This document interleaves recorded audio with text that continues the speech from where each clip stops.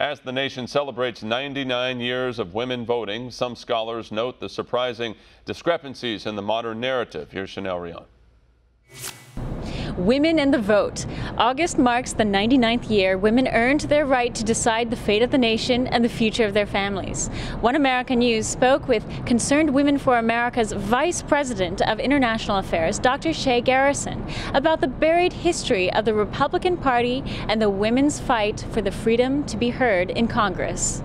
What is interesting to me, Shay, is when we speak about the women's right to vote, we are often not reminded of the fact that this was a Republican cause from day one. Back in 1878, when the Republicans first introduced this amendment to Congress, the Democrats had pushed back on this bill year after year until the Republicans finally succeeded in 1919. Walk us through the history and why the Republicans were the champions of the 19th Amendment. Well, this was a hard and long, bitter struggle. Susan B. Anthony is probably the most well-known woman suffragist, and when the 14th Amendment was passed, the 14th Amendment gave citizens equal protection under the law. Well, she decided to put that to the test, and in 1872 she went to vote to see if that was true, and she was arrested. Later, she was found guilty for voting, and she was one of the first to push for an amendment to the Constitution. Susan B. Anthony and Alice Paul, both early champions of women's right to vote, were stalwart Republicans and, notes Garrison, abolitionists. Their fight was not so much about women as it was about equality. Alice and Susan were fighting for more than just women's right to vote. They were fighting for equal representation as citizens of the United States. They were fighting for liberty. But this fight was harshly opposed by the Democrat Party, starting from the top. Garrison cites the story of Alice Paul and her reaction to Democrat President Woodrow Wilson's famous speech declaring war on Germany. In this speech, he talked very eloquently about how we needed to fight for justice, for freedom, and that citizens who were subject to a government should also be represented by their government. Well, Alice Paul decided to put that back in his face. She put his own words on a banner, picketed the White House with that banner, and she was eventually arrested and imprisoned.